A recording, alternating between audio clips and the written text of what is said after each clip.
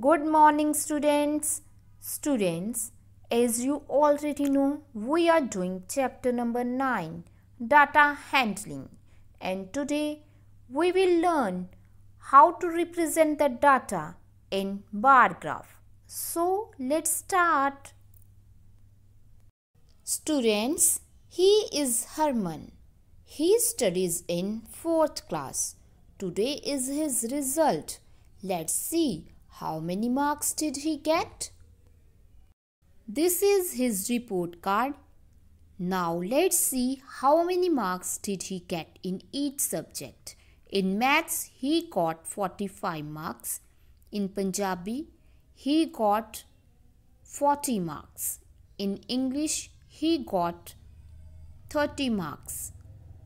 In Hindi he got 35 marks. In EVS he got 45 marks. Now we represent the marks obtained by Herman in bar graph. Students, bar graph is a graph which shows data vertically. Length of rectangular bar depends on given data. In pictograph we used different pictures, but in bar graph we will use rectangular bar.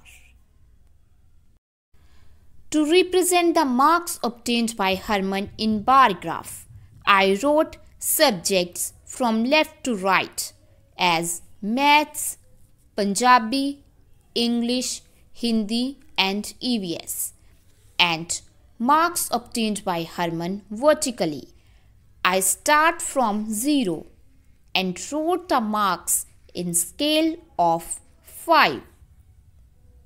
Students, see, first subject is maths. In maths he got 45 marks. So, the length of rectangular bar of maths subject is 0 to 45. After maths subject, next subject is Punjabi. In Punjabi he got 40 marks. So, the length of rectangular bar of Punjabi subject is from 0 to 40. Students, see, after Punjabi subject, next subject is English. In English he got 30 marks. So, the length of rectangular bar of English subject is from 0 to 30. Students, see, after English, the next subject is Hindi, and in Hindi he got 35 marks. So, the length of rectangular bar of Hindi subject is from 0 to 35. Students, after Hindi, next subject is EVS, and in EVS he got 45 marks. So, the length of rectangular bar of EVS subject is from 0 to 45. Students, see, we represented the marks obtained by Herman in different subjects in bar graph. The length of rectangular bar depends on the marks obtained by Herman. In maths he got 45 marks. In Punjabi he got 40 marks. In English he got 30 marks. In Hindi he got 35 marks. And in EVS he got 45 marks. Now students, I ask some question to you related to this bar.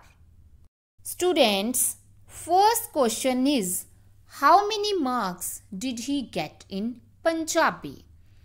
Students, see on the bar graph. The length of rectangular bar of Punjabi subject is from 0 to 40. So, he got 40 marks in Punjabi subject. Students, next question is, in which subject did he get minimum marks?